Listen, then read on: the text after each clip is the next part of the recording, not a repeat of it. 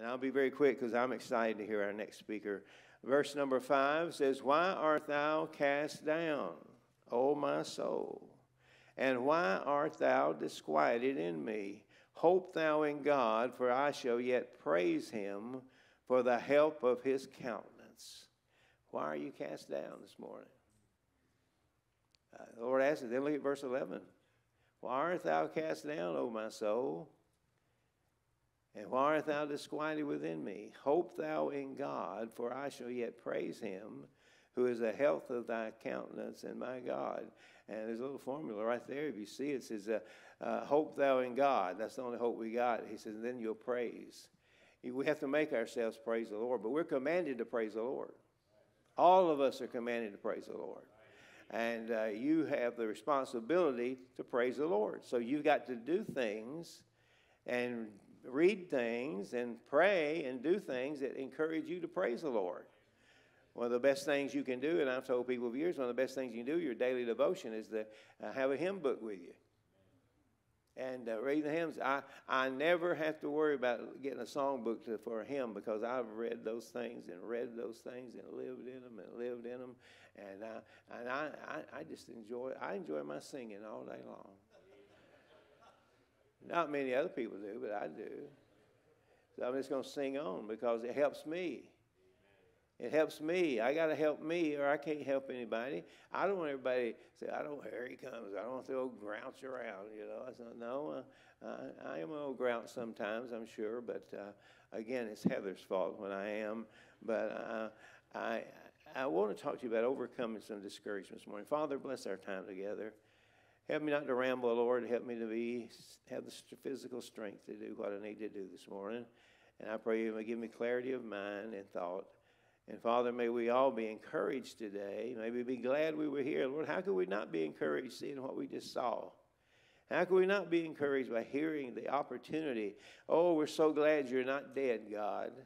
We're so glad that you're still in the same business you've always been in, restoring and redeeming. Oh, this morning, restore our souls, and we'll thank you for it in Jesus' name. Amen. Some of you will miss a lot of blessings in life by not having any castaways in your church. The greatest thing in the world is restore somebody. But you can't restore anybody or help anybody if you're down on the bottom. Discouragement is a sin. You hear me? Discouragement is a sin.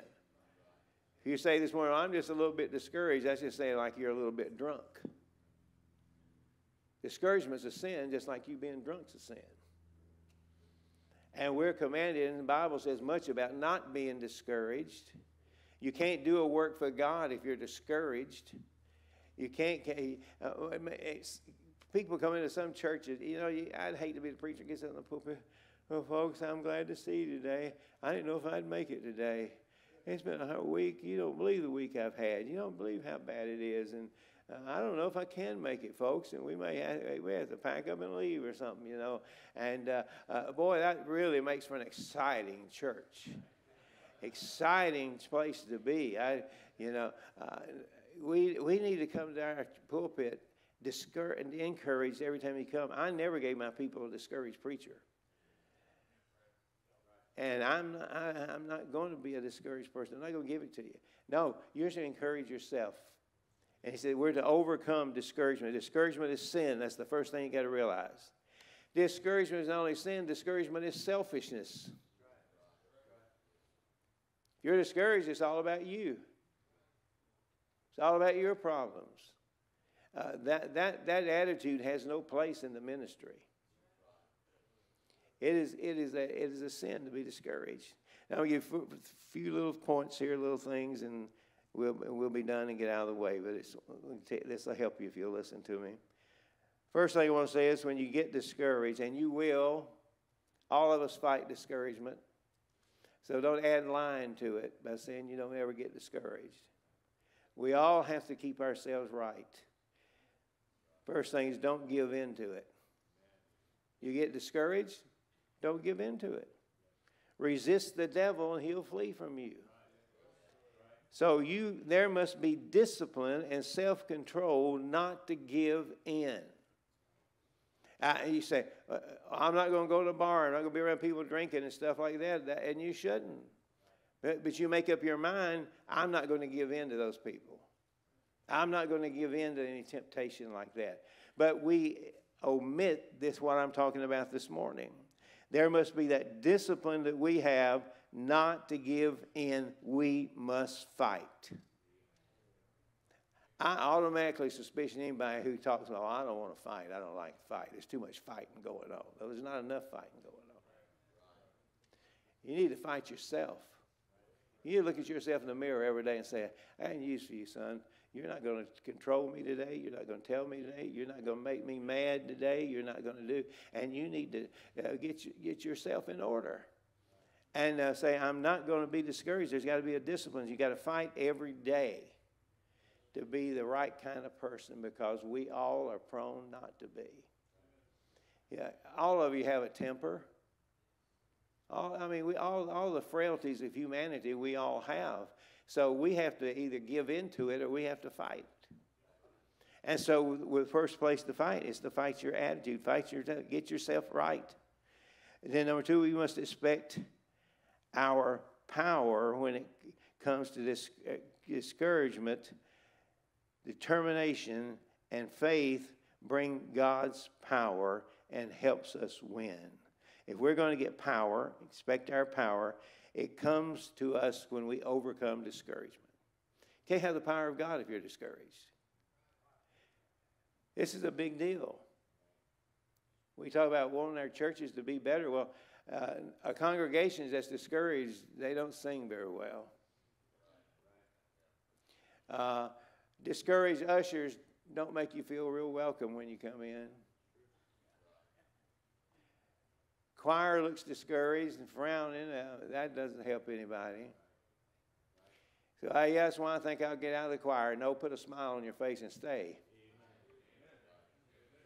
What you need to do, take control of yourself. Don't let yourself boss you around. And get yourself right. You must fight it. And through the determination and faith, you can bring God's power into your life, and it helps you win the battle you fight. The Bible says in James 1:12, blessed is the man who endureth temptation, for when he is tried, he shall receive the crown of life, which the Lord hath promised to them that love him. Now, blessed is a man that endureth temptation. That word endureth, you know what it means? Sure you do. It means you outlast it. Yeah, what I'm being tempted, preacher. Outlast it. Outlast it. You keep going. You keep fighting. You outlast it. You outlast it. I know there's an undertaker chasing me, and I'm running as fast as I can. I don't want to be overtaken. And you have to make up your mind that you're not going to be overtaken by that bitter spirit. You see, discouragement is the first building block to bitterness. Anybody who's been discouraged, don't you dare tell me that you're not dealing with a little bitterness too. Because that discouragement puts you into a mindset of a perceived wrong, a perceived action that was unfair to you, that's caused you to feel the way that you feel. And what you need to do is get over yourself. And realize that I have a responsibility not to be discouraged, and I can't be a stumbling block to others. Number two, don't give out with it. Don't give into it. Don't give out with it. You don't have to tell people how you feel. You don't have to announce that you're in a bad mood. And you've all met people. I just want you all to know that I'm in a bad mood. Well, man, you shouldn't tell nobody like me that, because then I'm going to just boom, boom, boom, boom, boom. I'm going to see how high we can get that temperature. So, I'm not going to let you put me in the corner. But we can't give into it. We can't give out with it. Don't tell your friends when you're discouraged.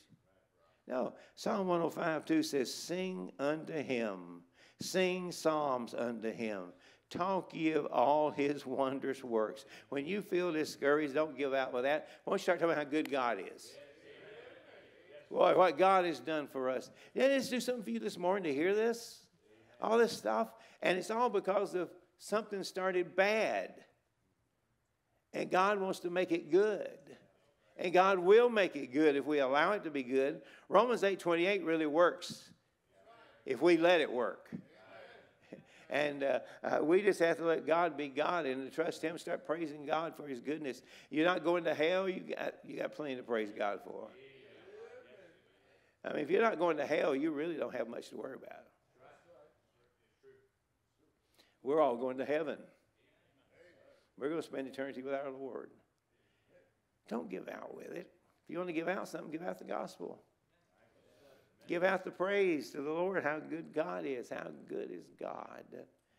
And we ought to be telling people that. Don't give out with it.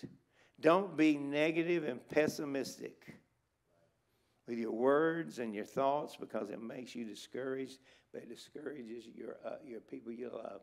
Kids are discouraged by their parents. Talking about parents talking about, I don't know how we're going to pay the electric bill. I don't know how we're going to do this. We don't know how to do that. Well, why don't you just start praising the Lord and teaching your kids that God supplies all your needs? It's already been said, I heard a son in here this morning had been giving you admonition about tithing. You let God pay your bills. If you tithe and do right. But don't pass on to somebody, your children especially, negative things, pessimistic things. I used to get, when I was growing up, I'd hear people say, well, you probably won't get to grow up. You know, the country's going to be gone. America's going to be gone. Well, America's still here. And America may be gone tomorrow. But if it is, God will still be around and we'll be okay. But to pass on an optimistic spirit, we can do it. We can do it. Boy, you come in, isn't church great today? Isn't it great to be in the house of God? And you start talking, people start believing you. But you got to believe it yourself if you're going to get people to believe it. So don't give out with it. Don't tell your brother how discouraged you are, how bad it is. Some people just talk to each other so they can tell each other how bad it is. And then both of you hang up bitter. Yeah, all these other preachers, if I could get somebody to help me get a ranch, man, I'd be great, but I can't. Yeah, God doesn't give much to grouches. God doesn't help many people who are just full of themselves. And we all have that tendency, folks. Bitterness is the number one destroyer of churches and people's lives who are faithful Christians, and it all starts with discouragement. A perceived something that didn't go your way that you feel like should have went your way, or you don't understand why somebody else seems to be doing okay with a situation and you're not. Don't give out with it. Give out with praise. It's an evil thing to discourage others. It's not sin, it's evil. If you discourage someone, Jesus said, if you offend one of these little ones, it's better than a millstone was hanged around your neck. It's cast into the sea. Don't be a discouragement. Be an encourager to somebody. Find somebody every day to try to encourage. Do you know I like to make people smile? That's one of my goals. I go places. I've traded in the same places for years and decades. And people stop work when I come in to laugh with me because I make them laugh. I make them laugh. I will make you laugh, I promise you. You're going to laugh or cry one. We're going to get a reaction. But, there's something about laughing and smiling that does you good. And it does good. And we need to practice that. Don't give out with it. Give out with the good news. Be positive. Paul's in jail. Paul, how you doing? Rejoice in the Lord. And again, I say rejoice. Well, Paul, how's the food? Rejoice in the Lord again. And I say rejoice. When do you think you're going to get out, Paul? Rejoice in the Lord. Rejoice. Rejoice means rejoice, rejoice, rejoice, rejoice. Hey, you can just do that with your salvation all day. Rejoice, rejoice, rejoice, rejoice, rejoice. You can just do that all day. Think about when your children got saved. Rejoice, rejoice, rejoice, rejoice.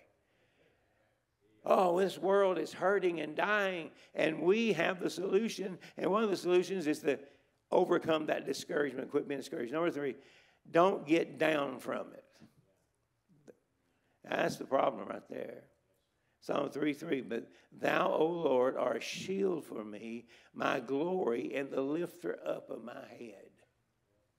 Just the lifter up of your head. You're not supposed to walk around like that. You're supposed to walk around like this, looking up. Put your shoulders back. Straight ahead. And you can look up higher. John looked up higher till the window opened. And we ought to look up higher too occasionally. But we should lift ourselves, lift your countenance. He's the lifter up of your head on the hospital bed. He's the lifter up of your head when you feel like you can't, the whole world's against you. When you feel like there's no hope, there's one who will lift your head. But you got to start thinking about him and praising him for him to do it. Don't get down from it. When we fail to pray and believe God's word, we're easy prey for discouragement. We must have faith in God. We must ask him to lift up our heads. And we must believe that he is able to keep us from falling. He can keep our head from going down. I've had the privilege of knowing a lot of great men.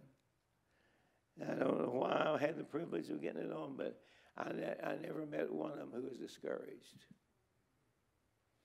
I never met one of them say, "Oh, let's pray about it. I feel like I may be quitting. I want to quit." Never heard that from a great man. I never heard it from a great Christian. If you're talking like that and thinking like that, it's because you're discouraged. And you're getting despondent and you're getting bitter. You are bitter if the secret is so. Somebody break you down good. Don't give up through it. Number 4. Matthew 10:22. He that endureth to the end shall be saved. Don't give up through it. Endure to the end. I'm not going to let you put me down. I'm not going to let this spirit I feel trying to overwhelm me. I know how to get rid of it. I start singing. I start praising God. People can think I'm crazy if they want to, but I go around all the time either praying or singing. You can walk around a city block and pray. And we ought to do that. We ought to learn to praise the Lord.